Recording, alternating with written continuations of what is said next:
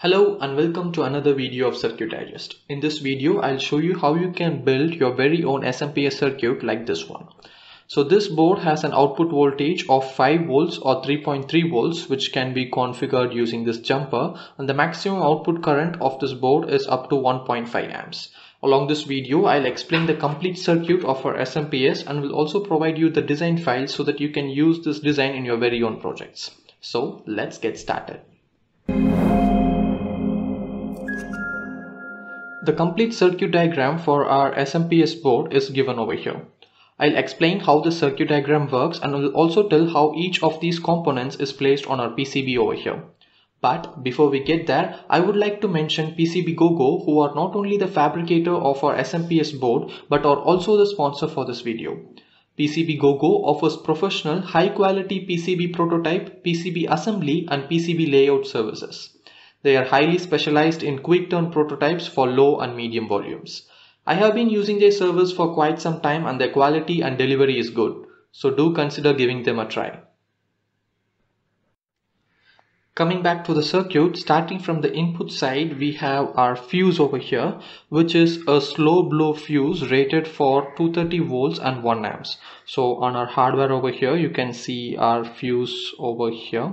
And then from the fuse, we have a bridge rectifier, which is DB107. As you can see here, we have a fuse and then we have a bridge rectifier. So what happens here is that the fuse is used for input protection and the bridge rectifier converts the AC mains to DC. And then this DC voltage, like all rectifiers, will be filtered using our filter capacitor over here, which is rated for 10 microfarads and 400 volts. So this will remove any ripples that was present in our DC voltage.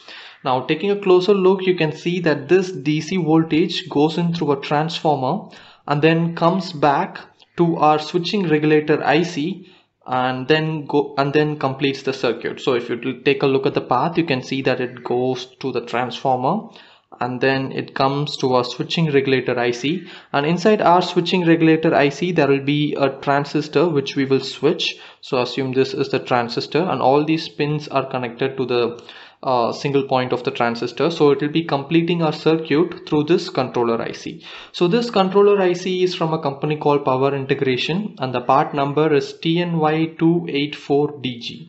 So this is like the brain of our SMPS controller, which will decide on how fast the transformers which we switched. So this will be the primary side of the transformer and this will be the secondary side for our switching transformer. And then there are a few other components, which is the resistor R1 and R2, each are of 2 mega ohms, and these two resistors together will form the sense resistor network, which will be used to power our controller as well as to sense the voltage, sense the current voltage on the primary side. Then over here we have two diodes, which is a Zener diode with part number P6KE and another normal diode, which is ultra force diode, and both of these diodes together will work like a clamping circuit. So this clamping circuit will clamp all the excessive voltage which appears during the switching process and that could potentially damage our controller IC over here.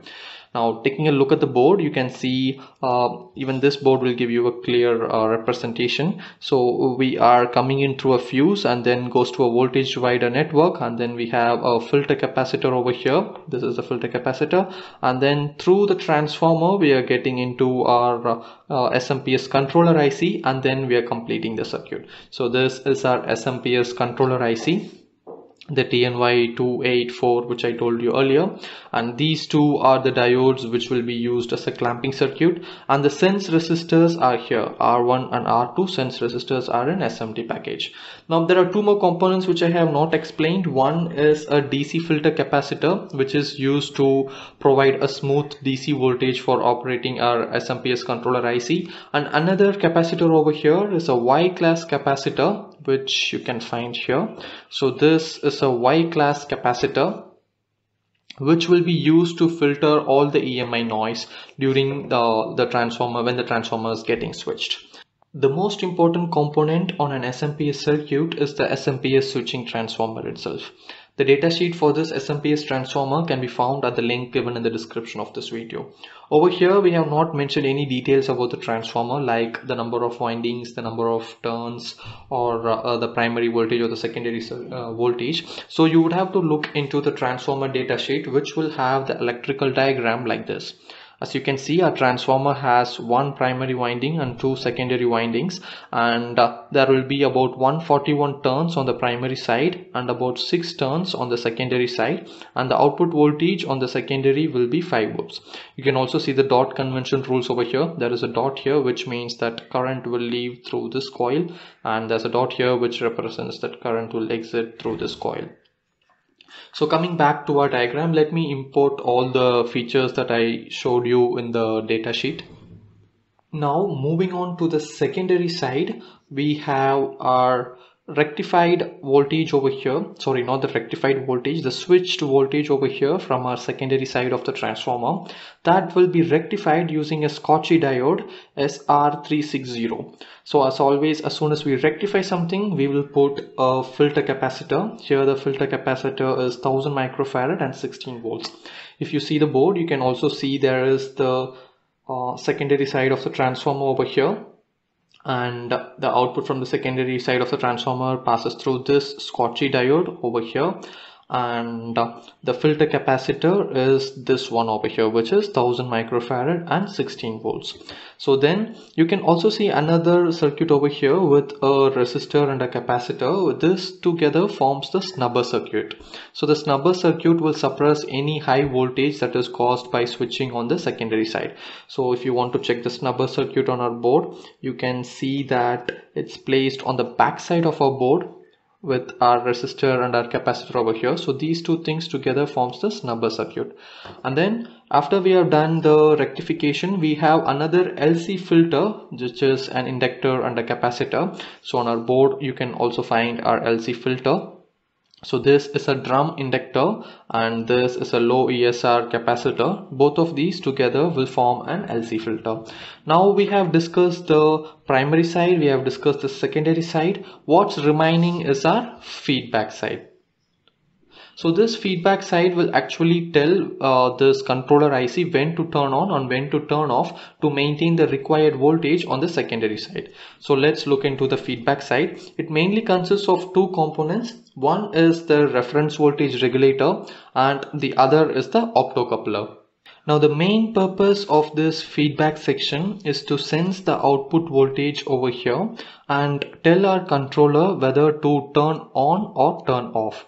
So for example, if we are trying to maintain 5 volts over here, if the voltage is more than 5 volts, then we will ask our controller to turn off the primary side, and thus the voltage on the secondary side will go down. If the voltage is less than 5 volts, then we'll ask our primary side to turn on using this controller, and then the voltage on the secondary side will increase. So that way, by switching this primary on and off, we have to maintain the secondary at 5 volts. To do that, we have to check if there is actually 5 volt on the secondary side, and that's where these two things come in. One is the TL431, which is a reference voltage generator. It will generate 2.5 volts, and another is an optocoupler, which will act as an isolation between the primary side and the secondary side. So based on the information we give to, so an optocoupler normally has an LED and a transistor inside, a phototransistor. So by telling this LED, by giving signal to this LED, the transistor will close the path, and as you can see here, this pin is connected over here, telling this controller IC when to turn on and when to turn off. Now let's see how to set whether the output voltage should be 5 volts or 3.3 volts. To do that, we have a voltage divider network over here. As I told you earlier, this TL4321 will always provide 2.5 volts at this point. Now using this two transistor network, which is called a voltage divider network, we can either shift the jumper pin between these two connections or these two connections. So over here you can see our optocoupler IC, which is the PC817, the one over here, and the voltage reference TL431, which is in a transistor package.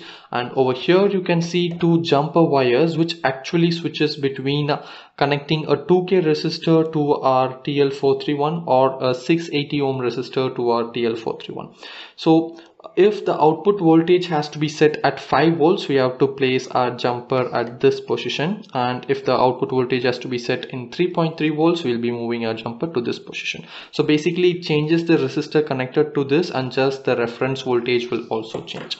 With the help of this reference voltage IC, we will be giving signal to the diode over here, which is a photodiode, and it will turn on and will send the signal to a controller IC asking us to turn on the primary side of the transformer. Similarly, if the voltage exceeds this, optocoupler will turn off the LED inside it, and thus the primary voltage will also go down. So that is it. This is how the entire circuit works. I think I have covered all the components on the board. There are a few more assembly components like these R5, R4 and R6, and you can find those components over here. You can see R5 over here, R7 over here, and few more assembly components on the back side of the board. So the design file for the PCB board along with the Gerber is also provided. So now once you have done with the circuit diagram, what you can do is you can test it on a perf board and then proceed with fabrication. For fabrication, we have used PCBGogo as I mentioned earlier, and I'll show you how you can order these PCBs from PCBGogo. To order your PCBs from PCBGogo, get into PCBGogo.com. and their website will open up something like this. On the top right corner, make sure you have already signed in, and then you can enter the dimensions of your PCB. For example, mine is 50 x 50 and the number of quantity would be 5. I will be using a 2-layer PCB and the thickness would be 1.6 mm. So I will just click on quote now, and on the next page you will be taken to provide more options. By default, you can leave all these values as they are. For example, we'll use a normal FR4 board, which is a single piece board. And the important thing over here is on the right side, you can select the country you are in and the type of shipping you would like to use. And in the bottom, you will see the total cost for your PCB. So my PCB is costing only around $5, and I can use any cheap shipping options to reduce the total cost of my PCB. On the left side, you have some interesting options like the number of layers, the thickness of your PCB, the solder mask color, the silk screens color, and much more. You can play around with this if you're interested. Once you're done with that, just click on add to basket, and you'll be taken to another page where you have to upload the Gerber file. Now the Gerber file for this PCB can be found in the link given in the description of the video. I already have the Gerber file with me. I just have to add it, and once it's uploaded, it will take some time for them to check if the Gerber file is good, and once that is done, you can just submit your PCB file, and within few days your PCB would arrive at your doorstep. After a few days, I received my package as you can see here. So I proceeded with opening it, and as you can see, the package was neatly done and the PCBs were neatly wrapped inside a bubble sheet, and the PCB quality was also good. Once I received the PCB, I assembled all the components and created this test setup where the output of our SMPS is connected to an electronic adjustable DC load setup. Currently the output is 5 volt with the maximum current of 850 milliamps because of our transformer is a handmade transformer. On the input side, I have connected our SMPS to a variac to adjust the input AC voltage. Currently it is at 230 volts. I can also change the jumper pin on the SMPS to change it from 5 volts to 3.3 volt. I just have to simply move the jumper from the right position to the left position. Make sure you have turned off the power supply while doing this. Now let me go ahead and increase the AC mains to 230 volts again. So let's set it to 230 volts. It can also work with 110, so it wouldn't be a problem. After setting the AC mains, you can see the output voltage is now 3.2, which is close to 3.3. If I increase the current from 850 milliamps, you can see the output current completely collapses. This is because of the overcurrent limit protection inside our SMPS controller IC. So what you can do is you can create a different type of transformer. For this transformer, the maximum is around 850 milliamps. As you can see, with 850 milliamps, everything is working properly. If you're using a different transformer or the exact same transformer whose datasheet is provided at the link in the description of the video, then you will be able to achieve 1.5 amps easily. This controller can handle power up to 8.5 watts. So based on the transformer design, you can further increase the current rating if required by your project. So that's it. Thanks for watching the video. Hope you enjoyed it and learned something useful from it. I'll meet you in another video with another interesting project. Thank you. Bye bye.